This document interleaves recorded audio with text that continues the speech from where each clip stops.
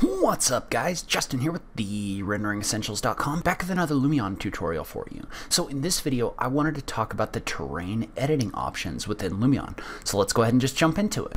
Alright, so one of the great things about Lumion is how easy it is to create different sites and landscapes. It has a number of different brushes and tools designed to help you edit your terrain however it needs to be. I figured I'd start off and I'd make a video just about editing terrain and the different tools that are created in there, and then we'll move on to some other things as well. So to start off, what we're going to do is we're going to open up Lumion, and I'm going to use one of the template files. In this case, I think I'm going to use the mountain range file. So let's go ahead and click on that. And what that's going to do is that's going to bring you into like a basic scene that's already got some mountains around the perimeter of it. And one thing you might notice about this is it has the grass turned on. If you look in the upper right hand corner, that means that it's rendering a lot of different points. It shows like 12 million points or something like that. What I'm going to do for right now is I'm going to go ahead and I'm going to go into the grass, under landscape, grass, and I'm going to turn that off.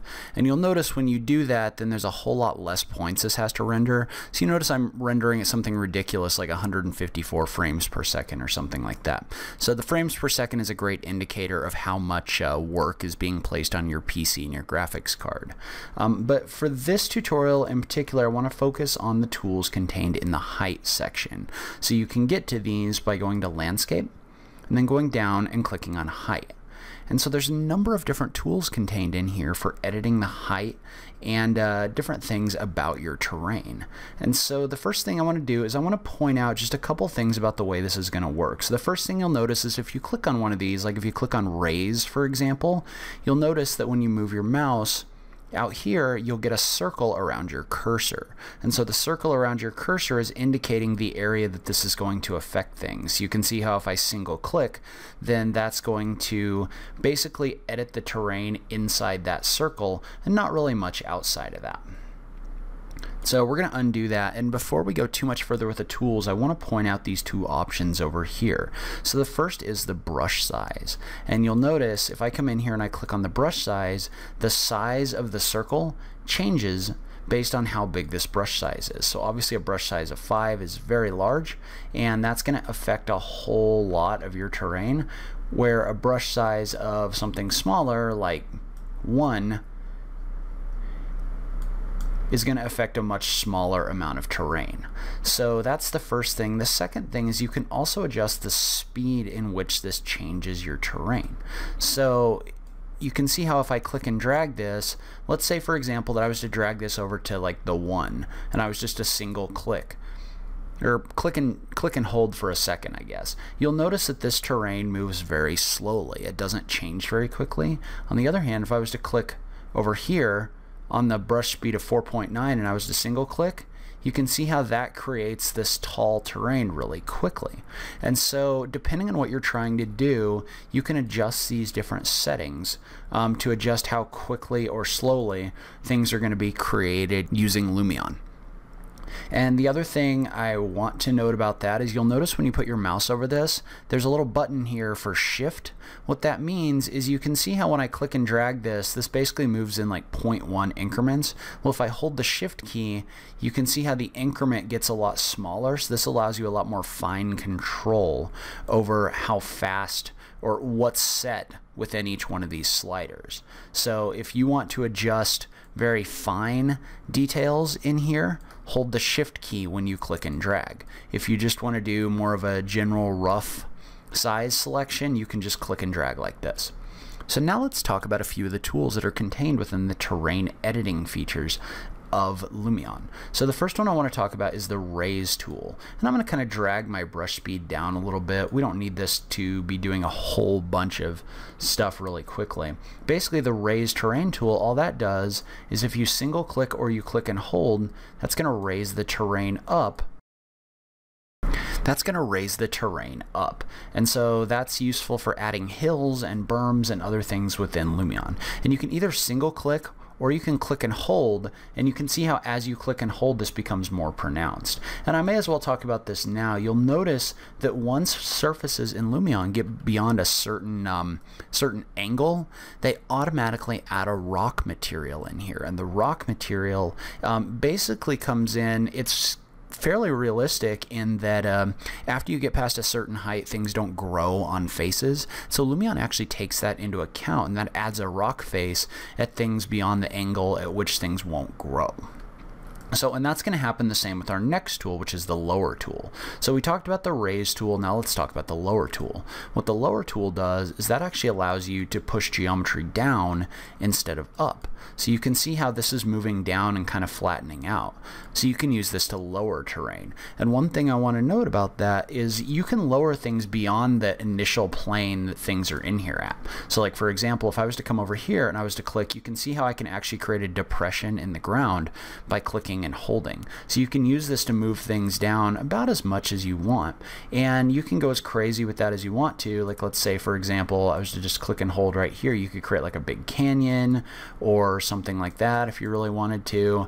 And obviously maybe not the best way to do this is to use the super fast brush speed, but you can see how you can use that to create that really quickly. And so one kind of fun trick about this, and we'll talk more about water in the future, but one fun trick is you can actually add water. So by doing that, by just clicking on this water button and then clicking place object, you can actually click in here and you can place water within your model. Well, you don't necessarily want water just sitting up here in space. Well, what you can do is you can actually move this down to slightly below grade, and then if you were to come in here and lower the terrain, you can see how basically you'd get that water intersecting wherever that water, with the water plane that you created. And so what you could do is you could actually come in here and you can see how as this geometry kind of intersects with your water, it creates this kind of natural looking lake feature. If you wanted this to be a little bit darker, whoops, you could increase the depth in the middle. And you can see how as you increase the depth, your water gets a little bit darker because you get that rock material. And you could also come in here and you could adjust the water size using these little stretch buttons. So you can see how I can kind of click and drag this in order to make sure this intersects. And I could also move them up and down so I don't get artifacts like that one in the background. So if you wanted to create something like a lake, it's really easy to do in Lumion. And we'll talk more about this a little bit later. You'd probably want to like paint some different materials around here and do some other stuff as well, but that's just kind of a fun feature that you can use within Lumion. So the next feature is flatten. So what flatten will do is flatten actually, it almost averages the terrain between 2 points.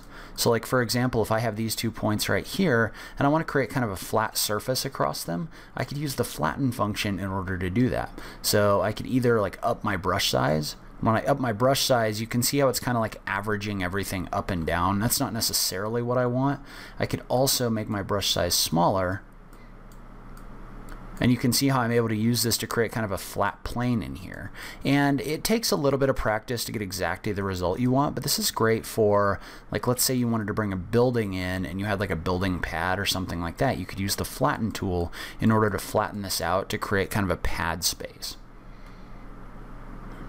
So the next tool, jitter, actually does the exact opposite of flatten. So flatten comes in and it kind of averages points so that they're flat inside Lumion, but jitter is going to do the opposite. It's basically going to come in here and it's going to add random imperfections, so random ups and downs into your terrain. So you can see how as I do this, as I click out here, this is giving me a much more like realistic kind of rolling hills look out here. Because one thing that looks really unnatural in a rendering is if everything's ultra flat, because there's no such thing as like an actual flat field or anything like that. There's always imperfections. Well, if you just come out here and you just do like a single click, you can see how you can add these imperfections that make this look a lot more natural without having to do a whole lot of other adjustment.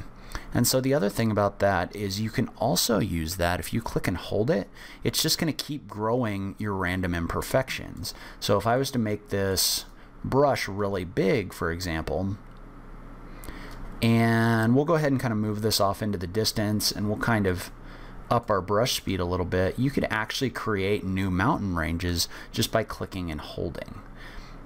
And so that's a really cool and interesting feature that allows you to make a lot of changes really quickly.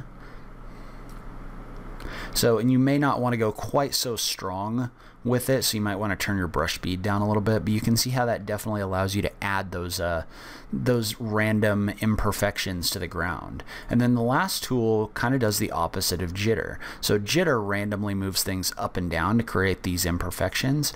However, if you wanted to come in and like round these off, you can see how I can actually use the smooth function in order to do that. So you can see how as I click in here, as I single click, this is actually smoothing the ups and downs out.